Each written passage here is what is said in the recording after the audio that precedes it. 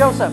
Gail. How are you? Doing well. Caffeinated. Very Good. caffeinated. So I have a question for you. I have an answer. There are parameters that typically are followed when brewing coffee.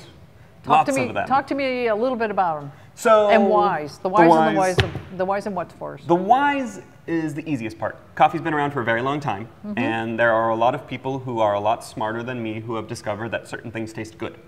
And that's where these generic brewing parameters come from. Yeah. Mostly on a chemical level, it boils down to the brewing parameters exist based upon the solubility rate of the coffee and how much of it you want to dissolve and deposit into your cup depending on the brewing method.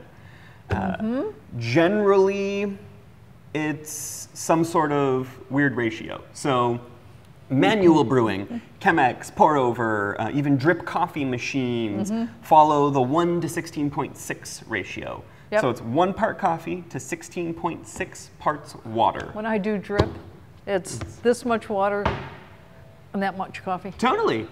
You could do a volumetric measurement and get closer to having a parameter, but a scale would work best. Yes, it does work best. I would say.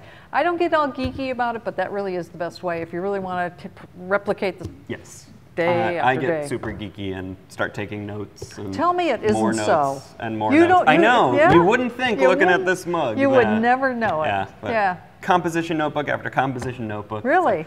Date, time, Tabs. how long the bloom was. It was just playing around. That's good, but hey, that's what the parameters are all about. Like brewing between 195 and 205. Yes. And it gives you a way to temperature. Repeat results easily. Yeah, exactly. And invent your own parameters. Try to discover something fun for the weird coffee you have.